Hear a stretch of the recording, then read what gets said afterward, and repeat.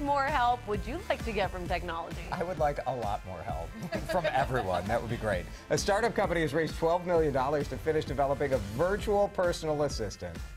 Her name is Amy Ingram, and I'm already in love with her, I'll be honest. Like, I would love this. I did fall fast. The AI, Amy Ingram, artificial intelligence.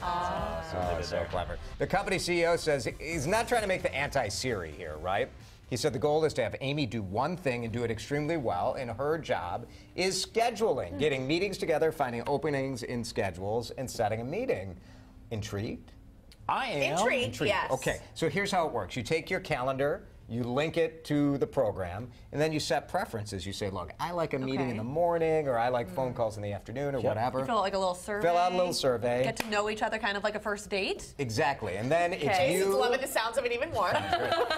But then you want to get together with someone, you want to set up a meeting, you just send the email off to AI, or Amy, as I like to call her, and then there you go. She takes care of all the stuff, and it just pops up. You get a notification on your calendar. Here's when the meeting is. I think this is great. I just having to do meetings for some charity work that I do, and getting that Survey Monkey email, like, okay, here's 15 dates and 42 times that you need to, which ones of these are, and I'm never available for any of them, so just to have a bot just to have Ames take care of that for me, like, that would be nice.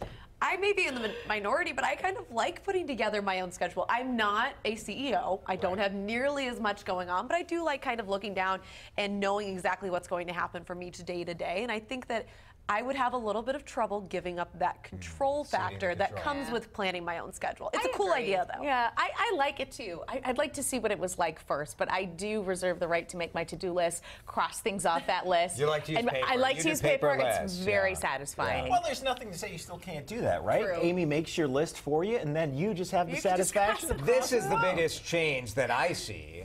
This could have a huge effect on infidelity. I mean, imagine you can set up your date with your mistress. Come on. Thanks to Amy. Use Amy for good, not evil. We had to go there. We had to go there. I think it's very how valid. How nice would this be for the actual human personal assistants of the world, that they no longer have to juggle all of that stuff? Yeah. I think it's wonderful.